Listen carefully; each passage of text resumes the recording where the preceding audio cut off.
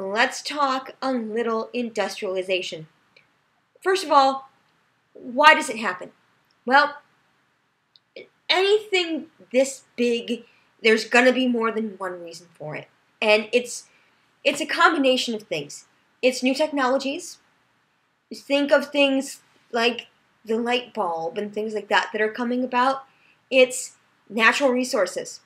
The United States has nothing if not a ton of minerals and coal and all of the things that you need for the Industrial Revolution. Third, people. The U.S. is booming with people and immigrants, and they make it happen. They can work in the factories, and they can also buy all the stuff that they're going to be making in the factories. So it works. Don't forget entrepreneurs. If you've been reading, you've probably been reading about people like Andrew Carnegie or Rockefeller, and they are huge because they are out there, I guess you could say, moving and shaking and figuring out what the next new thing is and investing money.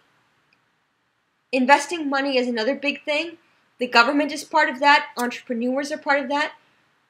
But think about it. It takes money to build a factory, to get things done. Where is that coming from? Some of it's private sources. Some of it's the government. Particularly if you think about the railroad is getting tons and tons of government subsidies. Also, the railroad in and of itself drives the revolution. Why? Because number one, you need workers and steel to build the railroad. Second, once you have the railroad built, you've got all the shipping and the supplies that's done on the railroad, the people who run the railroad. It offers many opportunities for factories to ship their stuff out. It's a huge deal. Now, what are the consequences? Well, the consequences are so many, I can hardly list them here. But the biggest of them are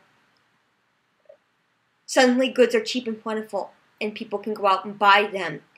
Suddenly, your day looks different. Suddenly, you are moving towards a factory, maybe from a farm, and it's a different life, and you have to follow the clock, and that kind of thing. The other thing is environmentally, they are looking at the Industrial Revolution and going, well, was that the best thing? They didn't always take the precautions that we take today. And the third thing is look at it from the perspective of the people who own these factories. Not only do they need cheap resources to build the stuff that they want to build, but they also need a market for it. They need people to buy it. And by the 1890s, that means we need cheap things from abroad. We need cheap things from Cuba. Hawaii was abroad then. And Alaska or the Philippines.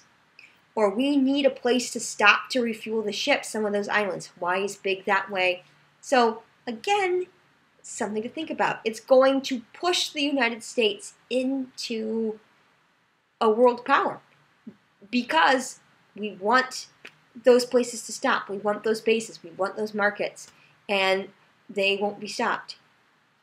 So, that is just a short little introduction into the beginning and the consequences of the Industrial Revolution. So, be sure to be reading more in your textbook in Chapter 18 and have a look at the PowerPoint on industrialization as well. I look forward to reading your discussion posts. Happy history!